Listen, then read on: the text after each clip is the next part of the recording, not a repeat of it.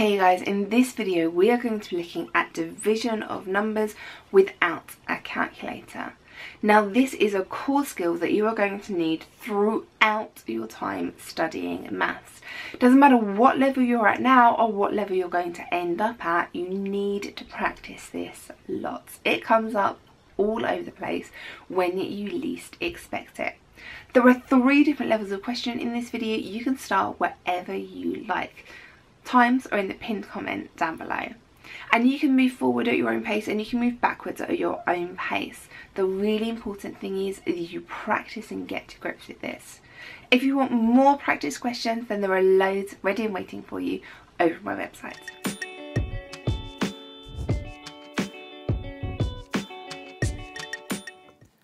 For this, we are not going to use a column method, we are going to use a bus stop method. You write down the number you're dividing by first. So the first question, 55 divided by 5, we write down the 5 first. And then we're going to write down the number we're dividing. So dividing the 55. Now this is called the bus stop method because in between these 2 methods, there is something that vaguely looks like a bus stop, like this. Once we set up our picture, our diagram, our bus stop, unlike the column method, we're going to work in the opposite way. We are going to start with the largest number on the left with the tens, and then we'll move to right. So the first thing we need to do is look at the 5s.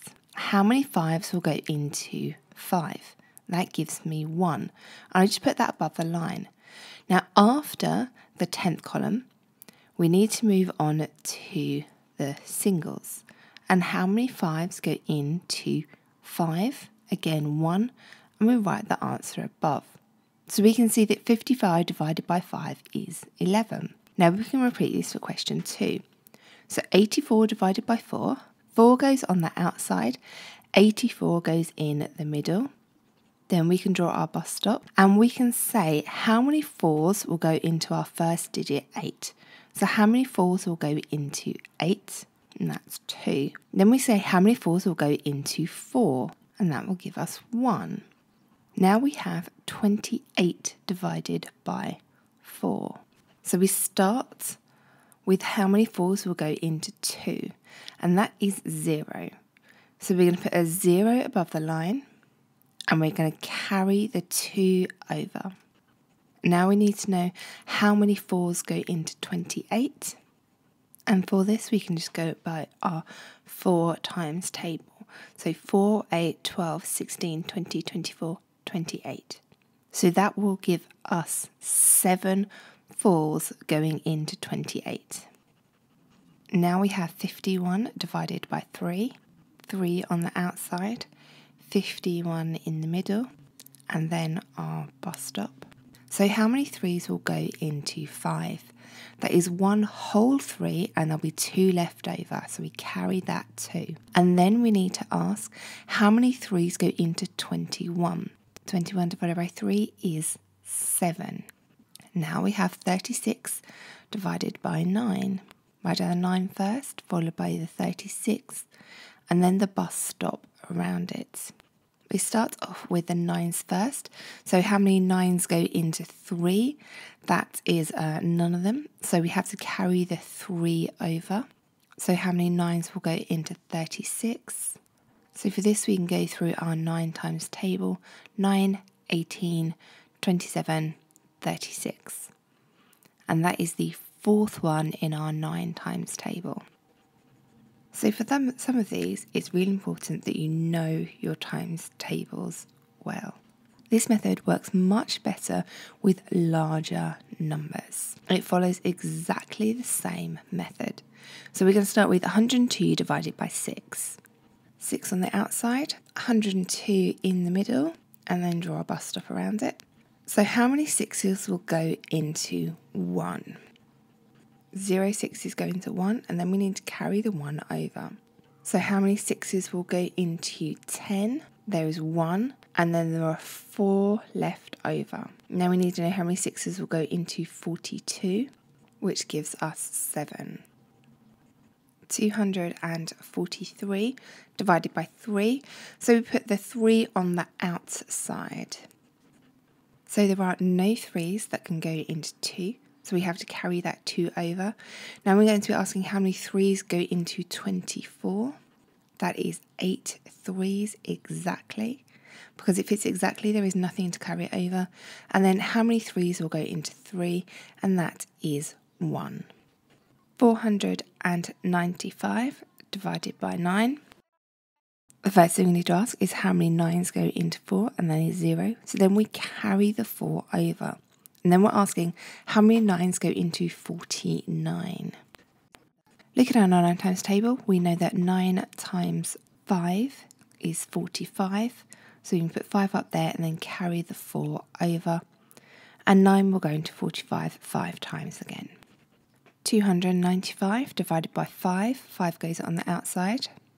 Now how many 5s will fit into 2? 0. So we carry the 2 over. How many 5s will fit into 29? 5 5s go into 25. And then we have 4 left over, which we can carry over. And then how many 5s go into 45? And that is 9.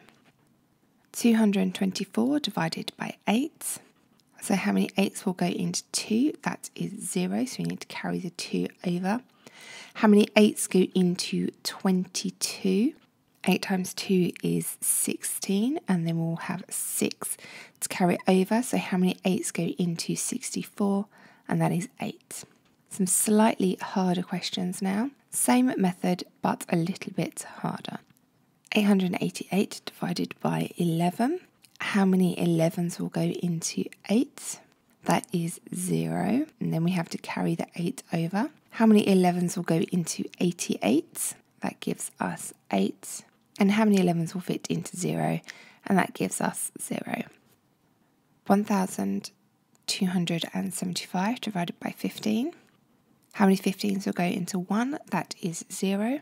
And carry the 1 over. So how many 15s will go into 12?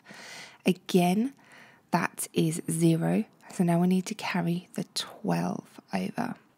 Now we need to know how many 15s will fit into 127. 8 15s are 120. And then we have 7 to carry over. And then how many 15s will go into 75? 5. 1,050 divided by 50. How many 50s will go into 1? 0. Carry the 1 over. How many 50s in 10? 0. And then carry the 10 over. So how many 50s are in 105? That is 2. And then carry the 5 over. And how many 50s are in 50? That is 1. 348 divided by 12. How many 12s will go into 3? 0. Carry the 3 over. How many 12s will go into 34? 2 times 12 is 24. And we will have 10 to carry over. And then how many 12s will go into 108? And going by your 12 times tables, that is 9. 936 divided by 13. How many 13s will go into 9? That is 0. So we need to carry that 9 over. How many 13s will go into 93? We can do 13, 26, 39, 52, 65, 78, 91.